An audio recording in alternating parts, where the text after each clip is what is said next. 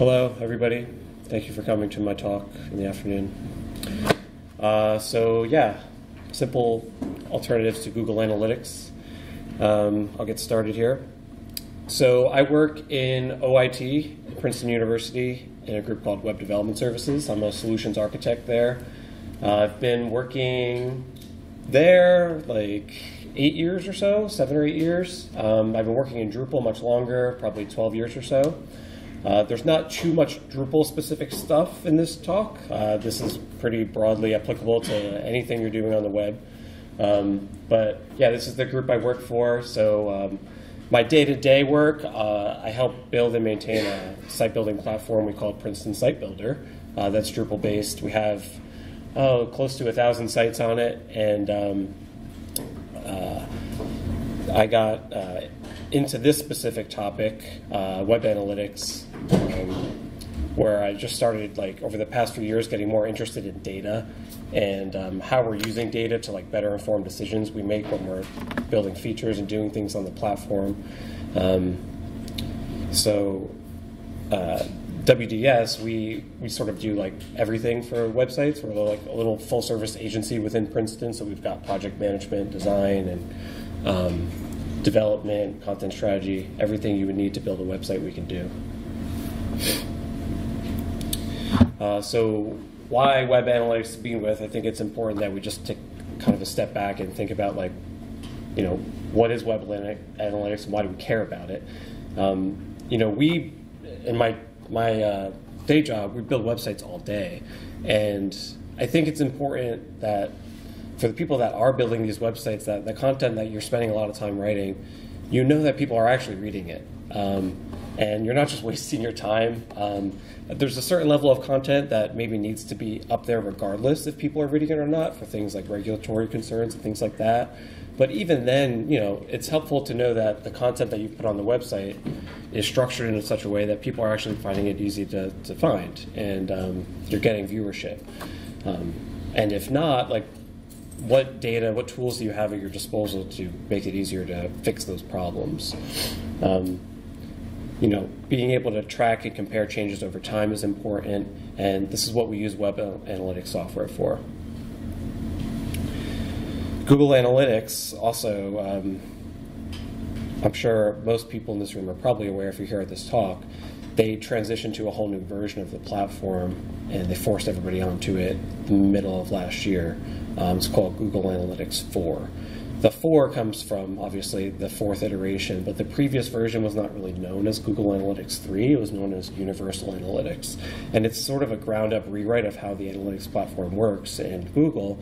And what sort of sparked my interest in web analytics specifically was we were sort of scrambling as platform maintainers of a platform where we have like 1,000 websites, that many of which are using Google Analytics. Well, there was no, like, migration path really for your data, at least when it was initially announced, to get all of this information from the old version of GA into the new version.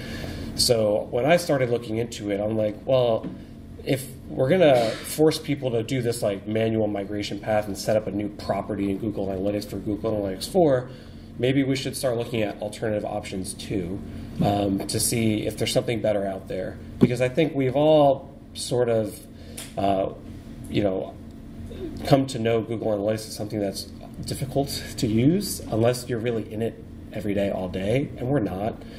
Certainly our site owners aren't, except for a small minority of them.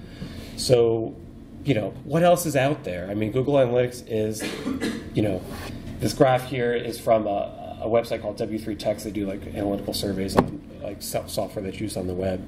And this graph is showing just how big Google Analytics is and how much market share they have. The top colored bar on each of these items here just represents, of all of the websites that W3 Techs has scanned for this information, how many are running that piece of software. So over half of the websites are running Google Analytics. And the bottom bar is, of the ones that are running analytics at all, how many are using it? So Google Analytics owns 84% of the market.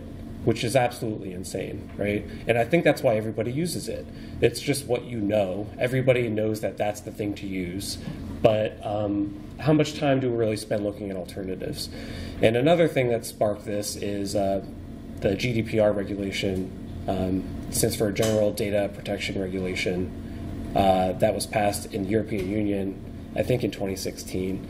And it's sort of made like Google Analytics illegal in a lot of senses of the word. I'm not a lawyer, but you can find plenty of information on the internet saying people were scrambling when that was announced. Like, hey, can I still even use Google Analytics on my site? So now, anytime you visit a site that caters mostly to like a European audience, you see those cookie consent banners. So that's something you certainly need to be doing if you're doing Google Analytics. Okay. And the simpler solutions I'm going to get into don't even register on this chart, okay? They have like 1% or less of market usage because I think in large part it's really tough to not Google off of anything. And they're newer sites or services that mostly cropped up after GDPR was passed. So Google Analytics, why use it? Google knows an insane amount of information about everybody. It doesn't just get this information from the tracking script for Google Analytics that are on websites. It can combine data that it has from other sources about you, about visitors to your site. If you're logged into Gmail, if you're logged into other Google platforms, it takes all of that information and is able to offer information to your analytics software that other solutions really can't provide because Google just has such an expansive software ecosystem. For example, you can turn on demographic tracking, Google Analytics, that'll give you access to gender and age group information, which is not something that your browser is telling Google Analytics when you visit a website. It's just something Google can infer about you based on all the other stuff that you do on the internet that has Google stuff involved in it. They have very advanced capabilities. They're tracking a lot of stuff. You can track user journeys and conversions. There's a big emphasis in Google Analytics on monetization. You'll especially see that if you look at Google Analytics 4, where they sort of have this natural progression of tracking and viewing reports based on acquisition, and then to engagement, and finally to monetization. But that's like the ultimate goal, is what you want to extract money from your visitors, right? That's not necessarily the goal of everybody that's using web analytics, right? Especially in a higher ed sense. A lot of our websites, we're not really out to make money from our visitors. We want to know who's visiting the website, right? So why not use it? I think it's overkill for a lot of the basic needs of analytics. It gives Google even more data. I think people are becoming more and more privacy conscious and more aware of the data that they're sharing with people. GDPR was passed 2016 or so. California has their own version. Other states are passing versions of that, where they're trying to get the data back in the ownership of the visitor. And using Google Analytics, you're just sort of like feeding the beast, giving them more and more information about you, which a lot of people don't like. It's complicated to use. It requires a lot of education and training. If you go on LinkedIn Learning, for example, and you just search Google Analytics, there's like 30 to 40 hours of training just on Google Analytics alone. So if you, and there's certifications and stuff you can get for it. So it's, if you have a really simple site, or even, a few simple sites, it's probably not really applicable for you. So, and then the data privacy concerns I talked about. And I should mention that Google Analytics 4 has this consent mode that you can opt into, and it's meant to integrate with those consent cookie banners that you see in a lot of websites, where you can tell Google Analytics 4 to basically disable certain tracking features depending on what the user consented to or not. That alone requires some information like training and education to use. I've read through a lot of the documentation on it, and it is quite confusing. There's lots of different consent modes you can put it in. It's really meant to integrate with those those cookie banners. And if you really use it in the strictest privacy sense, it really handicaps the type of data that you're getting from Google Analytics. Okay. So let's take a step back and think about what are the basic essentials that I think a lot of people need to see when they're looking at web analytics. Page views, number one, right? You just want to see raw numbers, how many people are actually visiting this page. Referrals, where's the traffic coming from? The types of devices people are using to browse your website is important when you're doing web design. You want to know not necessarily anymore the browsers, because with the exception of like maybe Safari now, most browsers, they're constantly adopting new technologies and iterating on it and putting out new releases all the time. It's not like it was 10 years ago. But still knowing the screen size, that's the big one, right? You want to know like how wide someone's browser is so that, hey, if 90% of my traffic is coming from mobile, we should really make sure the mobile experience is good. And it's easy to forget that when you're working on a desktop computer all day with a massive 4K monitor. And then just being able to do date filtering comparisons. I think those are the absolute essentials you would need, right? Nice to haves would be things like time on page. So, of your users, like, are they actually engaging with my website? How long are they sticking around? Having a count of unique visitors. So, if someone's visiting 5 or 6 pages, I want to know, is that one person or 5 people? That could be interesting information to have. Campaign tracking, so if you're sending out like email campaigns to do things like soliciting donations or engagement in something, you want to be able to track that the traffic that came to your website originated from that, right? So you'll see the reference to UTM codes. UTM is referenced to, it's like a Urchin tracking module. It's like the original version of Google Analytics. They bought something called Urchin. That's what that originates from, and it's a way of tracking like the source and medium of sources like that. And then we're talking about like events, things that are not really page views, but like downloads and outbound link clicks, and then just seeing real-time viewership. So we have to think about, is Google Analytics actually presenting that essential information in an easy way? So let's take a look. So I have up here Google Analytics 4 on our Site Builder documentation website. So like I said in the beginning of the talk, we run this platform at Princeton called Princeton Site Builder, and we have a website, sitebuilder.princeton.edu. This is like the website that describes the platform and has documentation on it, right? So I put up tracking code on there for Google Analytics and 3 other simple analytics alternatives that I'll get into. But this is the page you land on when you're looking at it. And so like, okay, I want to look, how many page views am I getting? You can kind of infer that maybe by the users here. And I see there's like a little drop-down arrow here, and like, okay, I'm already overwhelmed with choices here. So maybe I don't want to look at users, but I want to look at something else, or I can do choose for me with a little sparkle. So I'm already a little confused here. Where I'm seeing this graph. I'm immediately met with another graph where I'm seeing users in the last 30 minutes. I don't think users in the last 30 minutes is an essential tracking information that you would have. I think that's more of a special use case that you might have if you're launching like something big or you have a big event happening, then you want to track in real time. But again, I don't think that's the 90% use case. Down here we have some suggested for you things. So views by page title, that's really what I was looking for originally, right? But it's in this tiny little graph here. Everything's cut off. Seeing it by page title by default is not super helpful to me at times. I'd rather see it by path, I think, because a lot of page titles can be not as descriptive as the path would be. So let's see, can I change that? No, but I see there's a cutoff link down here where it seems like I might be able to view more information there. And then I've got, users and by country, which is interesting information. This is pretty interesting, sessions and what channel they're coming from, but it's not really giving me the option to see of the referrals, what websites were referring me. It's not really clear how I might be able to get to that information.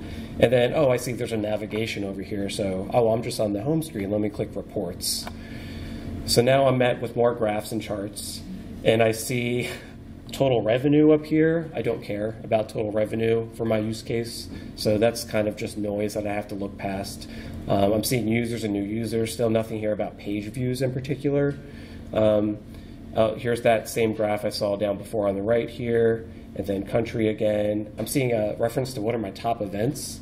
And at Google Analytics 4, a page view is just a type of event. It's called page view. But there's also session start, a user engagement event, first visit, scroll. I don't know how that's really super helpful information to have, right? Now, it might seem like I'm knocking Google Analytics. I don't want to come across that way. Google Analytics is exceptional software. It is really advanced in what you can do with it. I just am arguing that for a lot of users, it's overkill, and it is overwhelming information to see. So let's make that a little more clear by expanding all of these menu options on the left. Okay, there's just so many things. These are basically pre-configured reports that Google Analytics has created for you, and you can go through them all. But it's very easy, especially if you're not someone who's even doing web as your full-time job, maybe it's a hat that you wear in your department or something at university, to be overwhelmed with this information. Yeah, so there's lots of stuff here. But Google Analytics 4, it's important to realize they de-emphasize page views, and they emphasize events in general. And the reason they did that is because they see the internet moving towards a sort of an app-based model, where not everything's a traditional web page anymore to them. So this Google Analytics 4, and something the previous version did not really allow you to do, it allows you to track users across your website and your applications that maybe are running on iOS or Android. So you can actually track that same user across all of those devices, and a page view is completely irrelevant to an app, right? So that's why it's been de-emphasized. But if you're building websites, like we still are, at least in the university setting, it's still important to have an emphasis on page views. All right, so let's get into some simpler alternatives here. So the top two here, Piwik, I'm not sure how to pronounce it. Piwik Pro and Matimo, they have a shared history. They were both known as Piwik at one point, I think, in 2013. And then the founders wanted to monetize it, so they split off and created Piwik Pro. And at this point, they're very different from each other. Matimo is open source, but they do have a like a paid model that you can pay for, where they kind of host it for you and do all that. But you can run Matimo self-service in your own systems if you prefer. But these are comparable to Google Analytics in terms of complexity. Matimo might be a little simpler than GA, but it's still like a lot of information and powerful tools that you might not need. Plausible, Fathom, and Simple Analytics are the ones I'm going to focus on. They're simple, but they're very capable, and they present that essential information that I talked about before very clearly. The bottom two, we have Cloudflare. So Cloudflare is sort of eating the internet now, and they've expanded to do all sorts of different service offerings, one of which is web analytics. So I'm referring to Cloudflare Web Analytics. It's a relatively new product to Cloudflare, and I think it's a little too simple, so I didn't really get into that. And AWS Stats, or AW Stats, and other solutions like Go Access, these are tools that you can use to do like raw log analysis of server access logs. So if you're just taking the, every time someone visits your website, it's registering that visit in a log somewhere on your web server. You could take that log information. It knows some things like your IP address and your information about the referrer, like who sent that visitor to your website and things like that. It can extract that and like graph it for you and do things like that. But I actually think that's not really simple to use, especially for someone who's not a developer and someone who's not comfortable doing things in like the command line, things like that. Okay, so the commonalities of this simple analytics software. So they're not free, okay? Everyone, I think, is using Google Analytics because it's free, but it's free in that they're basically taking your data and like, you know, they're not selling it to anybody because they are the people you would sell it to, but they're certainly using it, right? And they're, you know, taking all of that data, and that data is super valuable, right? These other smaller companies, they don't, you know, they're not selling your data. The data is 100% owned by you, so you have to pay them for the service. I think that's totally acceptable. I think it's a valid service to be paying for. They're all privacy focused. Okay, so none of them use cookies to track you. They're simple, intuitive interfaces. They're very small companies. They're not based in the United States. That's mostly because they were born out of the GDPR regulation that was passed in Europe. And there was basically, you could not host the data in the United States and be compliant with GDPR. They have very, very small tracking scripts. So if you care about front-end performance, the average script size for these is like less than 3 kilobytes. Google Analytics, there's many ways to embed it. You can use like G-Tag, or you can use Tag Manager, but it's at least like 100 kilobytes. So we're talking about like 25 to 100 times larger. They all provide the same essential metrics. They can import from Google Analytics, and there's a very small processing delay. They all also claim that you do not need to do like a cookie consent banner if you're using them. I know in the United States that's not as relevant, although it could be if you're catering mostly people in California and things like that. This is just a high-level comparison. We're talking about like cost. So they all tend to agree on like using the same sort of billing model where they're talking about data points, which is just like when you send a little ping to their servers, that counts as a data point. So every page view counts. If you're doing custom events, like when someone clicks a file to download it, that counts as a data point. So like per 100,000 data points per month, we're looking at less than $20 a month, which I think is not too bad. The company size, like I said, they're very small companies. Simple Analytics is the smallest of them all. There's only like 2 or 3 full-time employees, and they have contractors. I've talked to all of them. Plausible is the largest of them, and I talked mostly to their support, but their support was very helpful. For Simple Analytics and Fathom, I talked directly to the co-founders. They're small is good, I think, in a sense, because they're willing to iterate quickly on feature development, where you wouldn't get that with a larger company. You can see where they're based. Their tracking scripts. Plausible is completely open source, which is nice. You could actually run it on-prem. They have a version of it called Community Edition that they just announced this year. So if you don't want to pay that $19 a month, you don't have to. You could run their software, but you lose out on things like their spam mitigation that they're doing in the cloud and things like that. You'd have to do all that on your own. All of them, you own the data. You can delete your data. It's off their servers. Data retention is mostly unlimited. They have APIs, and they can do email reports. So the first one we're going to talk about is Simple Analytics. This is just a high-level pros and cons of it. That's interesting. They're the smallest company, and they're the only ones I saw that had an AI chatbot. So I think if you were to, I hate to say this, if you were to Google for simple alternatives to Google Analytics, there's a lot of them. I picked these 3 because searching on like Hacker News and Reddit, these are the ones that a lot of people are using and have had positive experiences with. But there are dozens and dozens of them, and a lot of them all look the same. In fact, you'll see I'm going to demo the interfaces for all 3 of these. They look very similar. So they're trying to differentiate themselves. They have an AI chatbot, and it's sort of interesting to have an AI chatbot for something like analytics, because you might have a lot of open-ended type questions that you have about your data that you don't want to spend the time clicking through a user interface to derive, right? You just want to be like, okay, for people that were using, mobile phone-sized devices, how much has our traffic increased this year compared to the same time last year? And you can ask that of the Simple Analytics AI, and it would produce that information for you, which is nice. Okay, cons. Accessibility is a big one. There's color contrast issues. It's clearly meant for people that are using a keyboard and mouse to walk through. The interface can be a bit slow. I'm pretty sure the servers are hosted in the Netherlands, which is probably why. Doesn't support multiple users. The filters UI is not great. So this is Simple Analytics for sitebuilder.princeton.edu in the past 30 days. And you can see when I installed the tracking script, it wasn't exactly a month ago. It was a little after that. But we can see here, this is it, pretty much, right? There's a few navigation tools up here, like I said, to get to AI, events, goals, and visitors. But that key essential information I talked about is all front and center. So we've got visitors, page views, time on page, and then we've got a graph to show that over time. We've got a date picker, which I said was essential, right? So right now I'm looking at a month, but I can go back to 3 months. And that's not going to be super helpful because I don't have data in there for that, but I can look at the past week instead.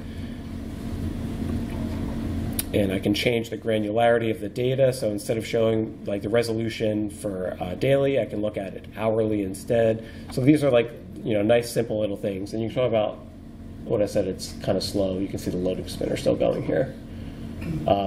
Yeah. But then we have referrals, pages, devices, browsers, and countries. This is the basic information. If you gave somebody this who has never used a web analytics software before, they would probably be able to figure it out within 5 to 10 minutes, right? And they could answer basic questions about the data. And you can just click any of these and it'll automatically filter the rest of the thing. So like I just am interested in looking at the search page, for example. So you just click search and it adds a filter and everything is going to be filtered by that. And there you go. So that's simple analytics. Oh, and I guess I should talk a little bit. They have this concept of goals. Goals are just, to them at least, like pre-configured filters. So if you want to create like a pre-configured dashboard that says like, I want to see all my traffic from the United States of people using Chrome or something, you could do that and create these like pre-built reports essentially. And then events too, they support custom event tracking. So like file downloads and things like that, they would show up here if I were doing any of that. Okay. So the next one is called Fathom Analytics. Very similar looking dashboard. This one has a nice feature where you can share the dashboard via like what they call a private share link. And you don't have to then have somebody you send this link to create an account with Fathom to view the data. So that's helpful. Like if you're building or trying to process data and give it to somebody in your department or something, or a colleague of yours, you don't have to create an account for them. You can just do this quick share link. The interface I found was very snappy. Still poor accessibility, just like Simple Analytics had. Doesn't support multiple users. You can't use the UI to do certain things like creating goals. This is what it looks like here for a site builder. And you can see we have basically the same information up top that Simple Analytics had. If I go back to visitors, though there's a little bit more. I'd also be interested if everyone has their computer out. If you just go to sitebuilder.princeton.edu, we can see how accurate this real-time data is. So we've got people on your site going up here. We'll see if that increments as people visit the site. And we've got visitors, views, average time on site. New to this, that Simple Analytics did not present was the bounce rate, which is basically of people that land on your website, how many don't visit any other pages. That's it.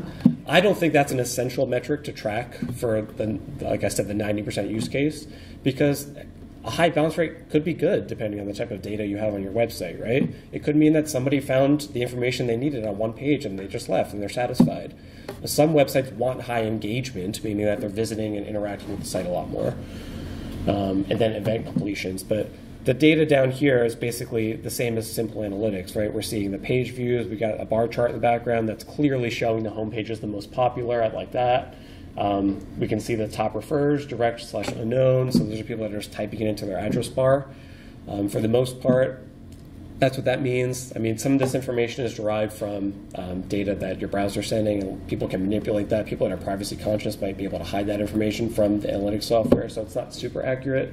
But what is important is that it shows trends of things like that. And then down here, we've got device type, desktop, phone, tablet, really simple. In browsers and countries too.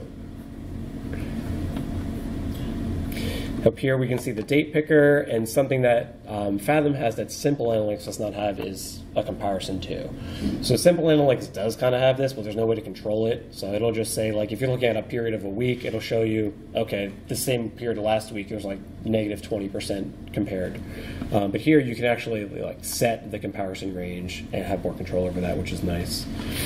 But again, we're looking at one single page of data. There's no other pages. This is it.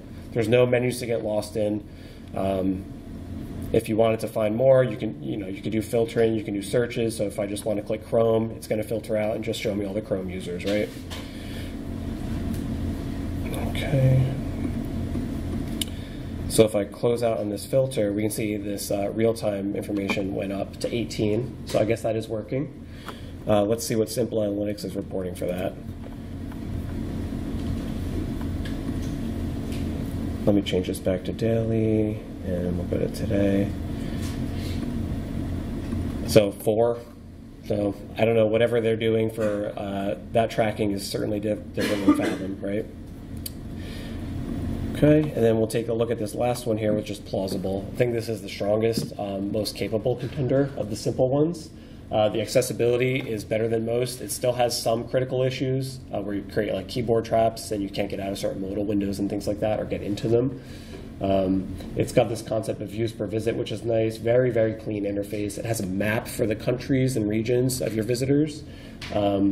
You can create private share links just like the other Fathom supported. It goes even beyond that too, where you can embed this in a different website via an iframe and like strip away some of the extra like site chrome to make it look like it's like an analytic solution that you're providing. This is really a nice feature for me because we're maintaining this platform, this Drupal-based site builder platform, and I'd like to be able to create like a page where you can just click in Drupal's interface to see your analytics report, and I want to embed this single dashboard in it and let people view this. This is like I said, a really good use case for like the 90%, but we would still allow something like Google Analytics if you want that more advanced capability. They support custom dimensions, so if you're trying to track different types of information that they don't, they do that, and they have a self-hosting option, like I said. And this is what it looks like for Site Builder in the past 30 days. So I think we would all agree this is like the slightly more cleaner interface than the other two, especially if we compare it like side by side with Simple Analytics. Just like the font choices and things like that and the color contrast. I found this to be like the most pleasing to look at. They've got a really nice drop-down menu for picking the time comparisons without immediately showing you like a date picker, but you can get to a date picker if you want. And they've got like a nice comparison thing here, where if I check, or let's say I go to 7 days instead, so it's going to show 7 days versus the previous 7 days, and it shows the data right below it, which I think is really easy to understand and use. And the same thing with the graph here. And then again, we've got top sources, top pages. They also show you entry and exit pages too, which is nice. Cities, devices. Getting a lot of people from Princeton, no surprise. Okay, and this one is also showing 17 current visitors. We saw that giant spike from all of you 4 minutes ago. Another thing you'll see in all three of these is that they process data almost instantly. Google Analytics does not do that. There can be almost 1 to 2 day delay before you can get all the data processed. So it's nice to not have to wait for that. You can rely on your data a lot more than you can with Google Analytics if you need it right now. Okay, and I put this on, I put these trackers, they're all JavaScript trackers. I put them on the Site Builder website 3 or 4 weeks ago, and I pulled this data. I just wanted to see how they agreed on these so-called essential metrics, right? So page views, which I think is what the most important one is, they're almost all the same, which I was actually surprised at. I thought there'd be a bigger variance in this, but this is promising information, right? It's nice to know that, I'd be curious, like if we had even more, like if there were any big outliers of different software, like why that might be. But everyone basically is tracking the same way for page views, which is nice. Visitors is a really interesting one. So the concept of a visitor relies on the fact that you can identify if somebody is visiting a web page, if that same person already visited a web page recently or not. Google does this by adding a tracking cookie. So if you go to your web inspector and you visit any website, 80% of the websites, you'll probably see a cookie that starts with an _GA. There's going to be at least 2. One of them is just going to be installed on every site, and then there's one for each tracker, Google Analytics tracker you have on the site. And this value is basically Google's like unique identifier for you as a visitor. They try to set the cookie to last for 2 years. Safari doesn't allow that. It kills them after 7 days of inactivity. But by default, if you're browsing in Chrome, for example, and you visited a website, and a year and a half later you visit it again, Google Analytics would recognize that that's the same visitor. And they do that because they're tracking you with a cookie. This is what you cannot do without getting consent from people if you are in the European Union. So I limited this to 1 day because Simple Analytics, Fathom, and Plausible can't track visitors beyond 1 day. It's part of their privacy-focused way of doing things. So Simple Analytics does not use your IP address at all to track if you're a returning visitor or not. So how do they possibly know, right? Because you need something identifiable about you to say, okay, this person was seen here before because they had the same IP address or something. But if you're going to say, I'm not going to even use IP address because that's personal identifiable information, how do you figure it out? Simple Analytics does something quite simple. They look at the referrer header, which browsers will send along with your request, and it says what page they were on before they landed on your website. Simple Analytics says, okay, if that value was empty, it means that that's a new visitor. But if the next time they're visiting and that value is from your own website, it means that that visit was already from someone that visited that website, so they count that as one visitor. It's a very simple way of doing things. A lot of people don't think it's very accurate because people can put whatever they want in their referrer header. A lot of privacy-conscious people will strip that information out. In fact, it's a good common practice to do that when you're building links to things out of your control. To in HTML, put an attribute that says don't send the referrer header when someone clicks on this, because I don't want people to see that someone was on this banking application or something beforehand, right? Fathom and Plausible both use IP address, but they create a hash based on that they throw out every day. So that's how they get around doing that and not keeping that information too long. So I had to limit it to 1 day for that reason, but even when I did that, they all pretty much agree the number of visitors per 1 day was the same.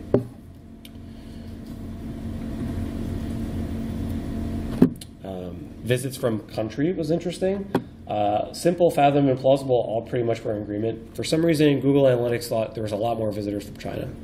They all did agree that these were the top 3 countries of visits for a 1 week period that I looked at. I don't know why Google's was so different. It's almost as if they miscategorized a lot of visits from the USA as from China, or maybe the other 3 did it wrong. So this is the thing, you don't really know. Simple, Fathom, and Plausible are much more open about how they do these things than Google is. But I couldn't really figure that out. Actually, one thing to note, Simple Analytics, like I said, they're the ones that are the most privacy conscious. They don't use your IP address for doing this. This is typically how you figure out where someone is coming from. You use geolocation for their IP address. That's a generally perceived way of doing things accurately, where you take an IP address, you can figure out what region of the world that IP belongs to. Simple Analytics instead looks at the time zone of the user's user agent, so your browser.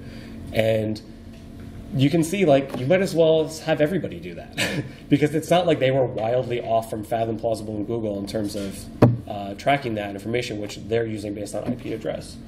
Also, IP addresses, people are using VPNs and stuff. I could be using a VPN that says I'm in the United States when I'm really in Europe, and that's going to miscategorize where I'm coming from if you're using IP to geolocate, right? Whereas your time zone would not. Okay, and then time on page. This one was all over the place. They basically categorize and do these things much differently. Google Analytics does not have a concept of time on page anymore. They call it engagement time. So they all calculate how this is done slightly differently, and that's why we're seeing such a variance in this. So this is really not something you can compare apples to oranges. But I think that's okay. I think when you're looking at the data, what's probably most important is to see trends. And as long as the same data analysis is used across all of your data, then that trend will be relevant, right? Whether it says my users are on the page for 1 minute or 1 second, as long as, if someone's on the page for 2 minutes or 2 seconds, I see those trend lines, that's what's important to see, right? Plausible, I have no idea what's going on with them. They also don't show average time for all pages, only individual pages. They did have an average visit duration. That was set to 44 seconds, which is much lower and is better there. But it's a hard metric. It's a really hard metric to get right, because what would you consider a time on page? If somebody opens their browser and goes to your homepage and then walks away from the computer for 3 hours, do you say that they were on the page for 3 hours? Well, they weren't doing anything. Is that really helpful information to have? So Google has advanced algorithms to figure out okay, they have to have like some sort of level of engagement with your site. They have to do some scrolling. They have to click within a certain amount of time to go to a different page and things like that. So I would probably trust Google the most here because I think this is the most complicated type of thing to track, and I think Google, with the resources they have, probably got it right the most. And the last one we'll look at here is visits from device category. And again, you can see that for the most part, they're pretty much all in agreement. So we can see simple for some reason. It has more for desktop, but yeah, it's not too bad. And so I'm almost out of time here, but I'm at the end anyway. So I didn't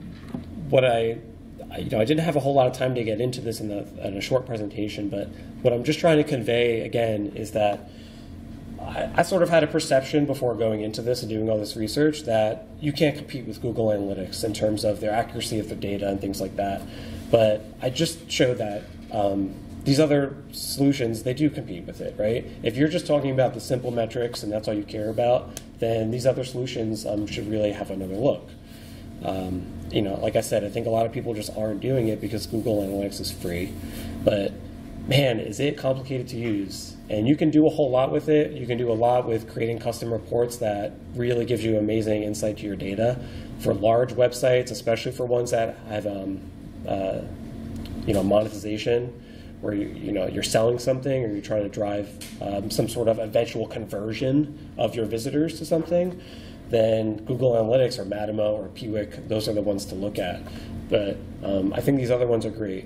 So, like I said, we maintain Site Builder at Princeton. I would love to be able to use something like Plausible to put on our platform and just have a page where I embed it. And we don't have to provision user accounts for all of our 1,000 websites. We just create like a private share link that everyone gets, and we give them access to. And that gives you like the basic information, like so that even if you're not doing web stuff all day in your day-to-day job, you can get in and you can get like a general idea about how your website's performing. And because they have unlimited data retention for the most part, you can, when you're doing a web design rebuild in 3 or 4 years, you can go back and look at this data. But Google doesn't let you do that unless you're paying for Google Analytics 360, which is like something that you only get the pricing for when you talk to them, and is certainly well into the 6 figures. And that gives you like data retention policies that go beyond like 2 or 3 years. So that's all I have to say. Take some questions. You had mentioned that Cloudflare Analytics is a little too simple. Yeah. How much simpler is it than what you're showing us? Yeah, so the question was Cloudflare Analytics is a little too simple. How much simpler? So Cloudflare Web Analytics, if you view, they basically took their reporting interface that they use for their other products and just like put it over for Web Analytics. And it doesn't give you like the various charts and graphs in the same way. It limits you to seeing either 5, 10, or 15 data points with no way to expand beyond that. That was my biggest issue with it. I don't think it gave you the same breakdown for things like device categories and things like that. It's still in its infancy, and it's getting there, and I think it's free too. So if you wanted to spin up and try it, and I should also mention, if you want to play around with Simple, Fathom, and Plausible, if you go on their websites, they have a link to demo them, and you can see with their own data and just play around with the user interface and look at them. Cloudflare doesn't have that, unfortunately. Chris? GA4 has the Looker Studio, which allows you to do reporting and things like that, and you can embed reports into web pages. Right. Send somebody a link. I saw that one of the solutions you present has that, but that's another advantage of GA4. For sure, yeah. Looker Studio is a big advantage. Another big advantage with Google Analytics is it integrates with Google Search, so that you can see if people are using Google to search for things, you can see what terms they searched for that landed them on your website. Plausible, I don't think Fathom or Simple do this. Plausible can actually do that too, if you integrate Plausible with your Google search account, which is nice. But yeah, there's Google Analytics, the capabilities you can do with it is astounding. I mean, I went through, in preparation for this presentation, I went through like hours of LinkedIn learning just so I learned more about Google Analytics, and it's just like crazy the stuff you can do in it. But yeah, like I said, a lot of people are trying to get away from it for the regulatory reasons. Georgette? I do like the fact that we're seeing everything at once on 2 pages. I mean, that's more my question is, are you under contract? No. Yeah, so I don't endorse any of these companies. No, I mean, when you sign up, do they tell you? Oh, not me personally. No. Okay. You know, like when you. Yeah, no, you can cancel you anytime. have to- No, it's all self-service. It's self-service. You can pay monthly or yearly. You get a discount if you pay yearly for all of them. But it's self-service. You can cancel anytime. Yeah. And in fact, they have 2 of them have 30-day trials. One of them has a 2-week trial, so I had to pay for the 30. Yeah, that was another one. Yeah, but it's not too bad. It also scales up pretty well. Like if we were to use this on our site builder platform, for example, it's like we're talking, I don't know, at most like $1,000 a month or something to cover all websites. It's not like terrible. Can we do YouTube channel analytics with these elements? I would say no.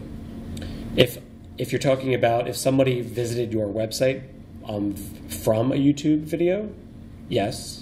You can use UTM parameters in the URL that you share, and all of them have a way of tracking that.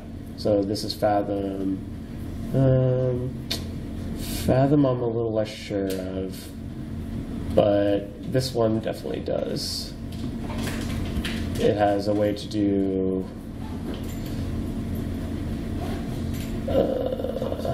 I'm not sure where it is, but there is a way. Sources, yeah, top sources. Actually, it goes beyond that. So yes, this is the top sources. This is looking at the referrer header, but UTM parameters are different. That's where you could actually specify in the URL that someone clicks, like, okay, this person came from YouTube. This is the specific video they came from, and that sort of thing. All of them support that. I actually think it might be hidden because I'm not using any of them, so it's not exposed here. Did you see any through lines with the discrepancies between each reporting platform? Any through lines? What do you mean? Any similarities, like, oh, these are the pages that are like double counting, or because you show different numbers for them? Oh, yeah, so like why are there discrepancies? Yeah, I did not. What I would imagine it is how they handle bots differently. So years and years ago, it was easy to filter out bots because they didn't run JavaScript. But a lot of them do now. So because they're running JavaScript, they're actually triggering this tracking scripts these to run, right? So whatever you're doing to do spam prevention and bot mitigation has to be a lot more sophisticated now. Yeah, that's what I would think. So, a common spam technique that people will do is they inject in their referrer header like spam links, so that if you're viewing the dashboard, you see links to like, hey, visit this website.com or something. And because you can put in, this is taking information from the HTTP request, which you can put whatever you want in there. Browser's pre-populated with something, but you don't have to initiate an HTTP request from your browser. You can do it from the command line and put whatever you want in. So that's each of them have documentation that describes like how to do spam prevention and mitigate all that, and they do some level of it to a degree.